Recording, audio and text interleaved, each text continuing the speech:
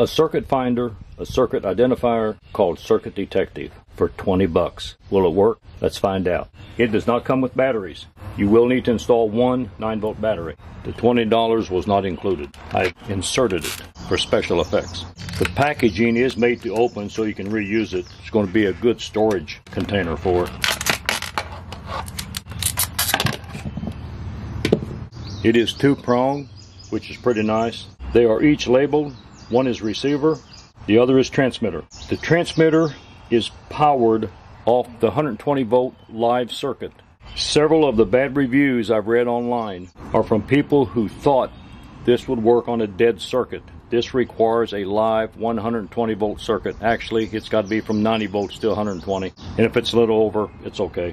But it gets its power from the live circuit. There's no battery in this. The red LED should come on. We'll quickly find out. Also, these units are rebadged. I know there's 3 or 4 companies that are rebadging their name. I bought this at Harbor Freight for $19.99 plus tax. We're going to find out if it works. A number 1 screwdriver.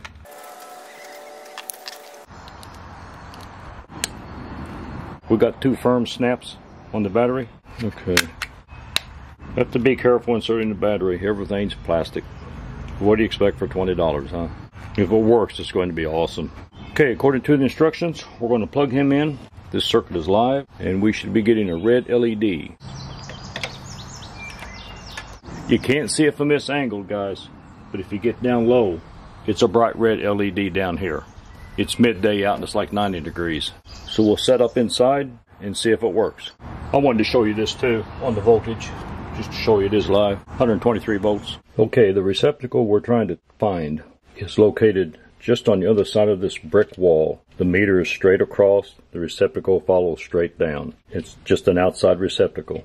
We're in a dark closet with a light hanging up off to the side. We'll turn it on. What the instructions want you to do is scan it. They don't care if you start at top left or bottom.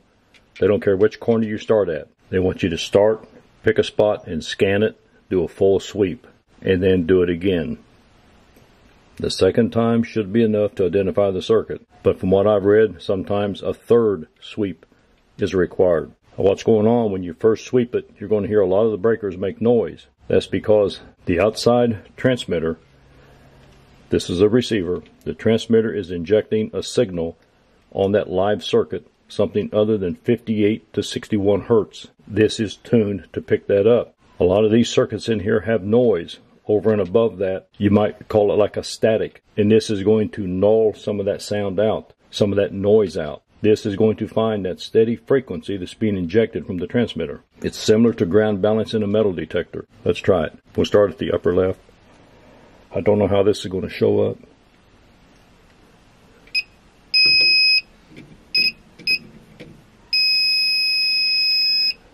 A lot of noise.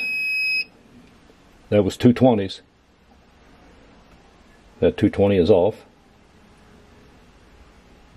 That 220 is off. Okay. We'll follow instructions and sweep it again.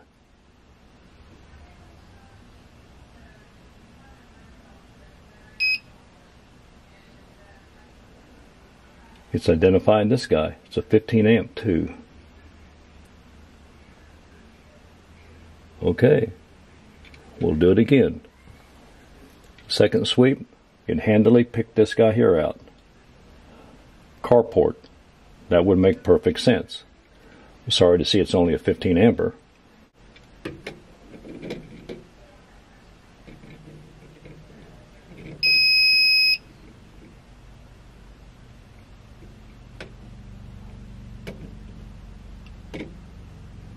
It picked it out a second time.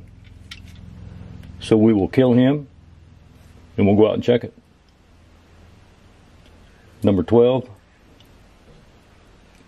carport.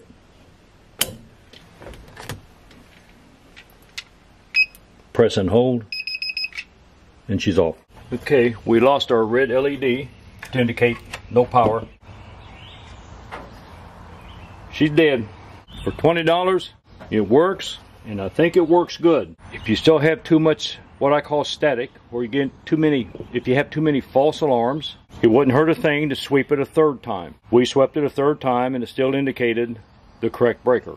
Okay, that breaker we just ran a circuit identifier on. Our panel's right on the other side of that. So what we're going to do now is stretch out to about 60 to 70 feet. We're going to locate a circuit. Stay with me. Okay, this is clear on the opposite end of the house. This is about 70 feet. And we have our red LED. Let's go try to find it. Okay, we'll turn that breaker we just tested back on.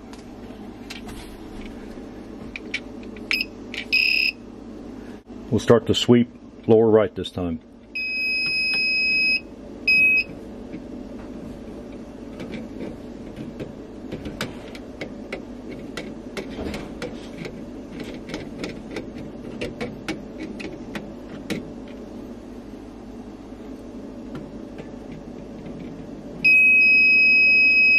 Third one from the right bottom.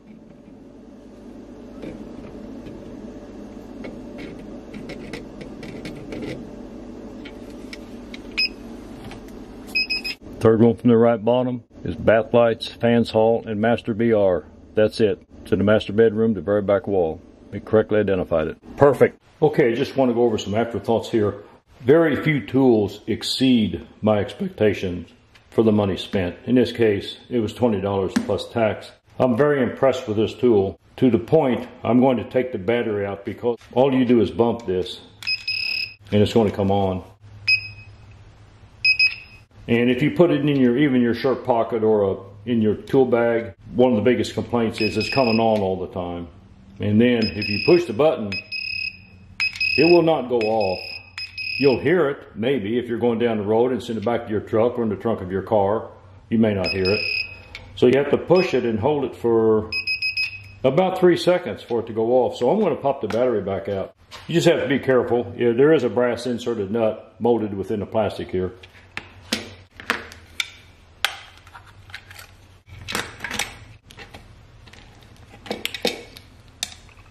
Okay, in the closet it was a little dark. I don't know how much the auxiliary light was really reflecting on there, and then my angle, it wasn't really good, but when it does light up, this green arrow will light up.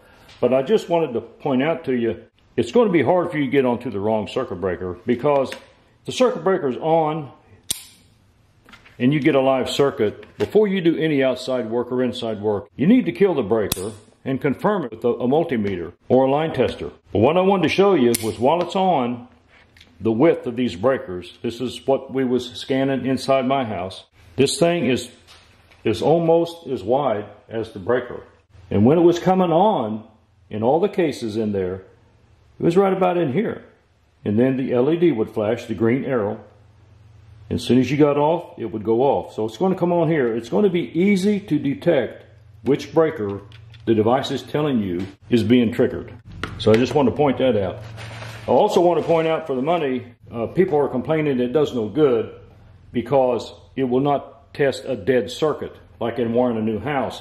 And again, the line has to be energized. It has to have between 90 and 120 volts on it. Now they say 120, but a lot of lines have 123. We remodeled a house, but for the last month, the voltage is running as high as 129 volts. At steady state, it's like 127.7.9. That's as high as I've ever seen on the residential. This is inside the city limits. Very few tools that I buy exceed my expectations of the money spent. To me, this is, I've said this before, this is a heck of a value for $20. Now, I don't know how long it's going to last, that's the thing. But on the other hand, you don't have $200 or $300 invested in it if the smoke comes out of it in 3 or 4 months. So I'm going to put it back in the package and be happy with it. So you didn't see me read the instructions because I read them online. Like I said, you can reuse this blister pack. That's pretty cool. And then I want to talk about the technology in it. It's telling you right here, the difference is the technology. If you flip it over, digital calibration. That's the noises that it's making when you do your first sweep. That's the digital calibration going on. Or if you've ever handled a metal detector, that's the same thing as a ground balance. It's the same thing as electronics, filtering out unwanted noise, zeroing in on the wanted noise. And if you're wanting something to find dead circuits, you're going to have to get into spending quite a bit more money because there's more technology involved. And a lot of those devices that start at $600 and $700 and run on up to $1,500, they come with a lot of accessories. But I've also noticed that they will do 220 volts. I did not try this on 220 because the receiver is made for 110.